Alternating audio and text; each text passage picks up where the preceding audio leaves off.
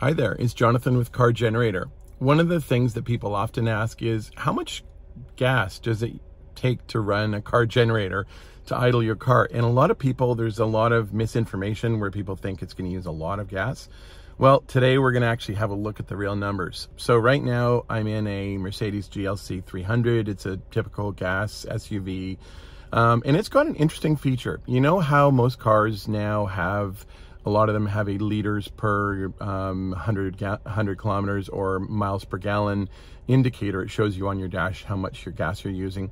Well, this car, what happens, it does an interesting thing. When you're sitting at idle, you're not moving forward, it shows you on the dash how many liters per hour you're using by just idling, which is very useful for our purposes.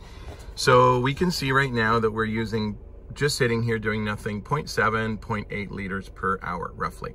So we have a car generator hooked up to this car and the front of this car, and I have it plugged. We have a watt meter here, and we have a 1,000 watt space heater, which we are going to go ahead and turn on.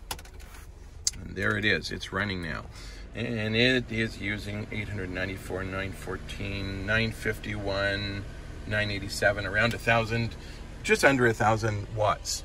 So let's have a look back at this number here, and you can see under consumption that running this car at idle with a 1,000 watt load space heater, which could also be something like your fridge is around 200 watts, your home gas or oil furnace is around 300 or 400 watts. So 1,000 watts is a pretty decent amount to work with in that way. Consumption is 1.1 liters per hour. So just for fun, I'm going to switch off the space heater. And you can see we drop back down to 0.8 liters per hour, 0.7. So I'll switch it back on again. And we're back up to about 1.1, 1.2 liters per hour. And what's interesting about this, in gallons, that translates to around 1/3 of a gallon. So you can pretty easily calculate. That's why we say that pretty much any car out there can idle between 50 to 70 hours, providing up to 1,000 watts of power. And that's it. So that's very comparable to running a portable gas generator. So your car is a very efficient, very good and simple way to get power without having to buy another motor and store a bunch of smelly, dangerous gas cans.